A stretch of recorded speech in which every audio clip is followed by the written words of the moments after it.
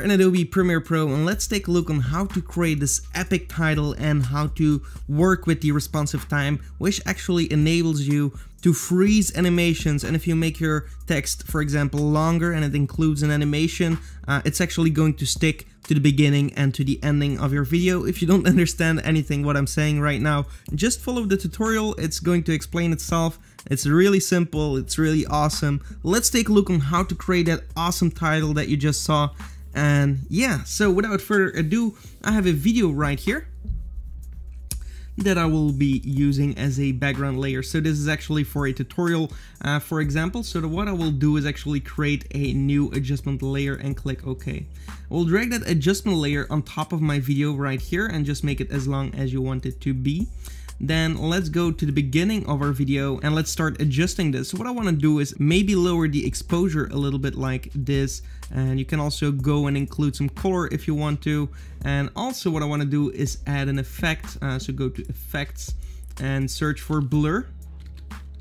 We're going to add the Gaussian blur right here. So apply the Gaussian blur to your adjustment layer. Scroll down right here in the effects controls and we want to set that to 50. Also make sure that you repeat the edge pixels, that way you're going to get rid of the edges right here. And now we're ready to start animating. So what I will do is zoom in a little bit on my timeline right here, and right at like 2 seconds, as you can see right here, I'm going to set a keyframe for all these values that I just changed. So in the Lumetri colors basic color correction, we have the tint, so click on the stopwatch right here, and the stopwatch for the exposure right here. So now we have these keyframes, and also if we scroll down, make sure that you click on the stopwatch for the blurriness of the Gaussian blur. Okay, perfect.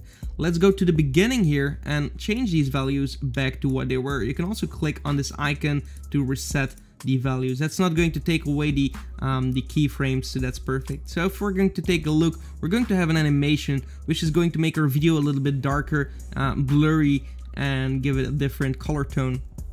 This is going to be easier if you're going to be adding text on top of this to be able to read it. Okay, so once you have done that, go to your text tool and enter something. Once you have your text, let's go to the Effects Control tab, and right here you will be able to change your font. I like to use the font Lato and change it to a bold. You can actually download this online. It's one of my favorite fonts, and I'm actually giving you my secret font. No, it's actually free, so it's not a secret.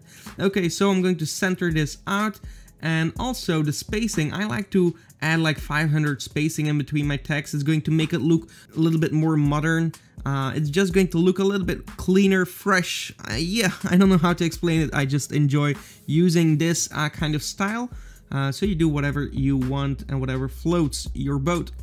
Once you have done that, we can go to the Essential Graphics tab right here. If you don't see that, go to Window, Essential Graphics right here. Click on that text and we're going to head over to Align and Transform. Right here you will see these two icons. If we're going to click on these, it's going to center our text perfectly. Okay, so once you've done that, we can head over to the Effects Control again. I'm just going to make this a little bit longer so I can actually see the timeline right here in the effects controls. Okay, so go to the motion of your text. Make sure you have your text layer selected. We can actually make this as long as we want it to be. So we start at 0 seconds, make it as long as 5 seconds right here, or even let's say 7 seconds. So we have seconds text showing on our screen right now. Maybe make it a little bit bigger in the effects controls right here next to the bold. We can actually make it a little bit bigger, just like that. Once you've done that, we can go to the beginning and actually, well, go to 2 seconds right here in the timeline. You can see it right here. And we're going to click on the stopwatch for the position, which is going to add a keyframe in our timeline at 2 seconds. Go back to the beginning of your timeline and now just drag this number up right here. Drag it up, and that's going to bring our text down off screen like so. So now we have an animation going on like this. Okay, cool. So pretty boring at the moment, but let's go to 5 seconds right here. Just make sure that you're exactly at 5 seconds and create another keyframe. We can do that by clicking on this add or remove keyframe right here.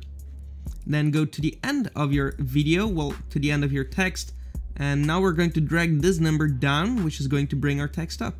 So now we have an animation of the text coming up, and then it's going away like that. Okay, so that's perfect. I'm going to select all my key frames here, so I'm going to try and do that like this. Hold shift to select that last one, right click and go to temporal interpolation and change it to Bezier. This is going to make sure that everything is going smooth. So if we're going to open up the position keyframes right here by clicking on this arrow, we're going to open up the graph editor. This is what you will see. Let's click away and click on one individually, and you will see these two nodes that you can manipulate. So we can drag this in, for example, and drag it down, all the way down, and drag this one all the way to the left. So now we have a ramp just like that. For the other one, we want to do the same thing, drag it down and drag it all the way like that, and this one to the right. So now we will have something like this. And of course, you need to make sure that these are also down right here. And maybe we can make this a little bit longer, just a little bit, so it doesn't come in that abrupt. Okay, let's try it again. Make it a little bit shorter. Okay, this is a little bit smoother. Perfect. Okay, so this is what I wanted to finally get. So it's coming in very smooth and it's taking off very smooth. It's like some kind of rubber band or something. So pretty cool. We have our first text. Now what we want to do is make sure that if we want to make our text longer or shorter, that we keep our animation, meaning that it's going to keep going up and down. Because if you're going to make it longer, as you can see, the keyframes are going to stay in the exactly same place. So I'm going to undo that. And now in the latest update of Premiere, what you will see is these two blue kind of things right here in the corner. And if you hover over them, your cursor is going to change.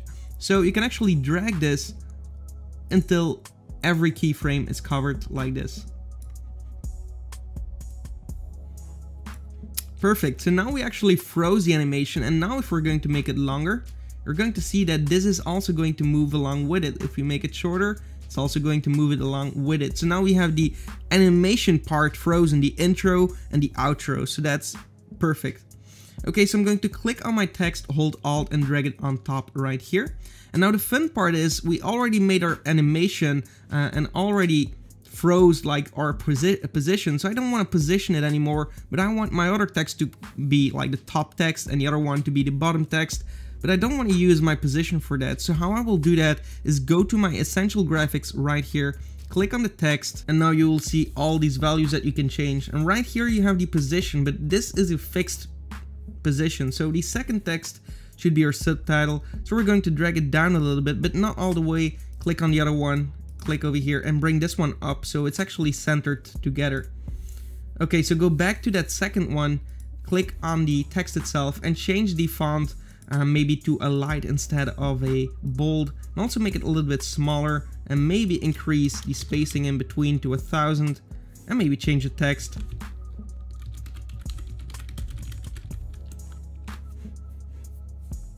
And there we have it. We can make it a little bit smaller. Subscribe for more, which is what you should do if you enjoy watching this video, by the way. Maybe the spacing is a little bit too much, so maybe let's change it to 750. Okay, there we go.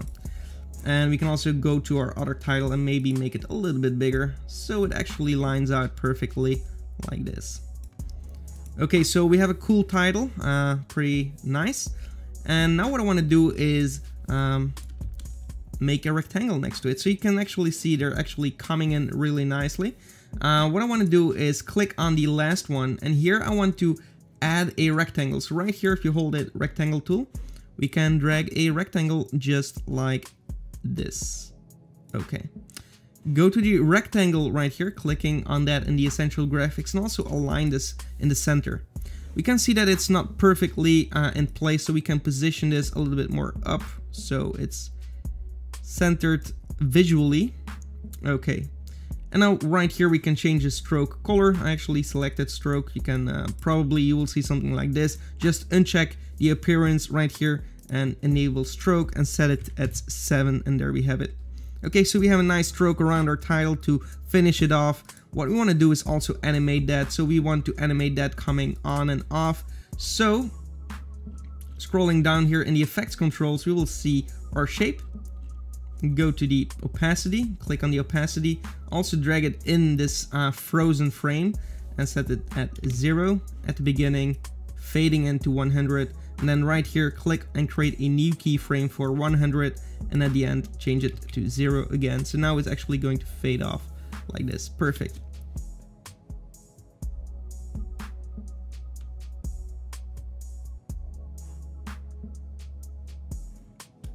Okay, one more thing that I want to do is zoom in a little bit.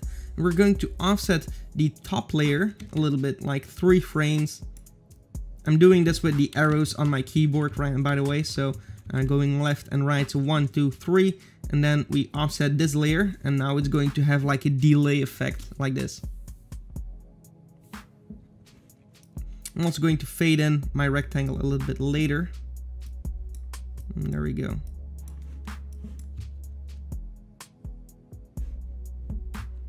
And now also select these keyframes, right click, Bezier, and we're also going to open up our opacity, scroll down, and this is actually something that we're always doing basically, so just make these things a little bit longer. And there we go. I wish there was a setting so it already had this like extreme mode, so you didn't have to jump in here, because it's still not perfect. The way we use graph editor in Premiere. I really love the way how the graph editor works in Adobe After Effects, but in Premiere they still have a little bit of work to do. But okay, it looks great. I think we accomplished having a great title. Maybe we want to offset these titles, well, the fade off a little bit later, like right here. Okay, but yeah, part